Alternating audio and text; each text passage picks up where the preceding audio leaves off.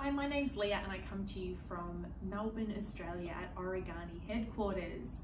So today we're going to be talking, this vlog will be based on 3 surprising natural beauty myths busted. So we're going to talk about those things that, commonplace beliefs in the beauty industry about natural skincare and natural cosmetics that are in fact not true. So first, let me give you a little bit of a background on myself so you can understand kind of where these myths, how these myths are being busted. I've been in the beauty industry for close to 20 years.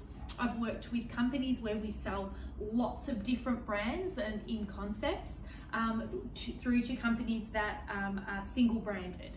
I've worked across all different types of skincare and cosmetics companies with different philosophies. And I guess having been exposed to thousands of products that have come across my desk over the years as a trainer, and also having a direct contact with chemists and formulators and things like that, I've really come to learn what's true and what's not, and actually using the products as well over the years has really been a great way for me to source out fact from fiction. So let me start by saying there are lots of myths and misconceptions about natural and organic beauty products, especially in the market. So that's what we're going to be focusing on today. So we're all about dispelling those myths and making sure that it's really clear to you what's true and what isn't. So the first myth is that natural and organic skincare is not as effective as active or cosmeceutical or lab-based design skincare. And this is not true.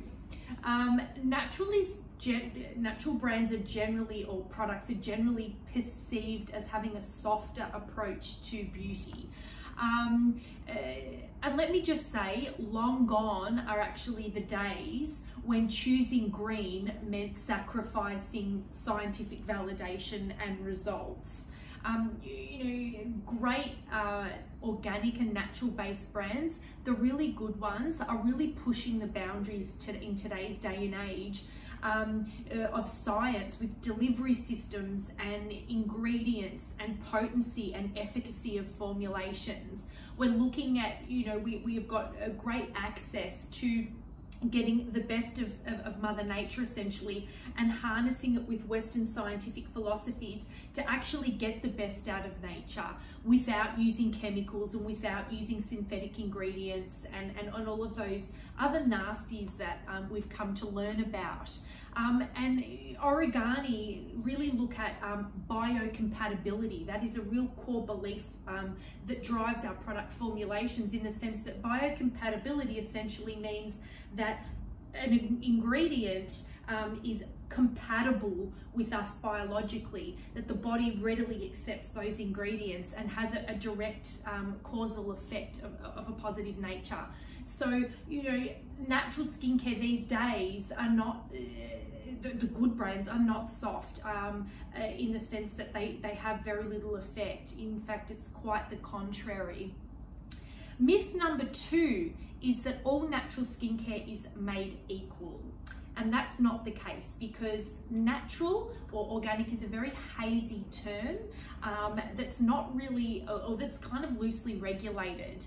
And you really have to be savvy about what is a good brand, natural brand that really does work on those natural philosophies and is true to them, as opposed to other brands that claim they're natural but they're not really. And I guess my advice to you in order to do that is to look at the ingredient list on the box. Look at the quantity of natural ingredients on the box. If there's 1 or 2, it's not a natural product. It may have a natural ingredient, but it's not a natural based or organic based product.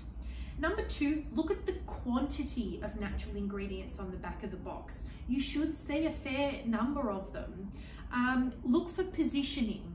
So the more you have at the top of an ingredient list, the more potent those the more the amount of natural ingredients are in that product.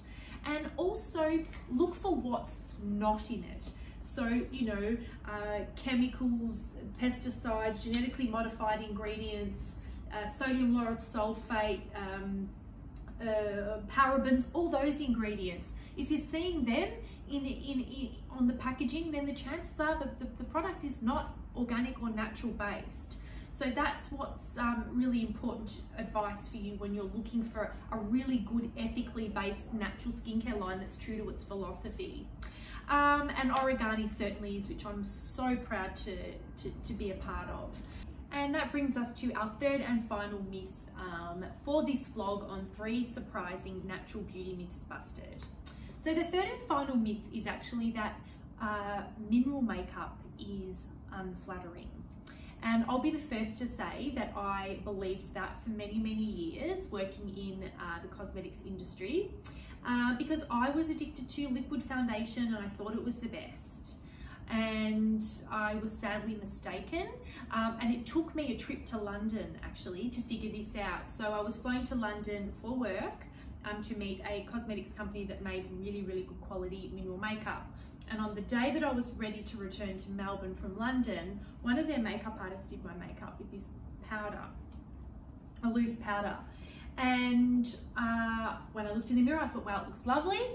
But the realization came when I got off the plane 30 hours later after a big layover. Well, my partner said to me, wow, you actually look really fresh. And I was like, really? No sleep, lots of travel. Anyway, I looked in the mirror and surprisingly so, I actually did look really fresh. So from that day on, I was a big believer in mineral makeup. Now, mineral makeup is really beautiful and really flattering on almost everybody if it's a good quality mineral makeup and if it's applied properly. So the trick is that you need to keep blending to get that really beautiful creamy feel. There's so many benefits to a good quality mineral makeup, I don't know where to start. First of all, it's weightless, so you don't actually feel it on the skin. Second of all, it allows your skin to breathe. So it's like and it's really good for your skin because of all the minerals. So it's actually like skincare, but makeup. It has great staying power. It stays truer longer, so it doesn't turn it like a yucky yellow color as you secrete oil. It also absorbs oil. It's sweat proof, so you can go to the gym with a little bit on, etc., or a humid day, great for humid climates. If you have a cheeky night where you maybe get to bed a bit too late and you can't be bothered washing your makeup up, which we're all really guilty of at some point, mineral makeup is the best mineral makeup to sleep in if you're going to do it, but we don't recommend it. It won't clog your pores. It's non-comedogenic, which means it's not going to get, you know, nasties into your pores, and it's all over very, very flattering. It's light reflecting, so it makes the complexion look really, really even and beautiful, and it's buildable. So you start off with a small amount and you can actually pop more on according to the coverage that you like.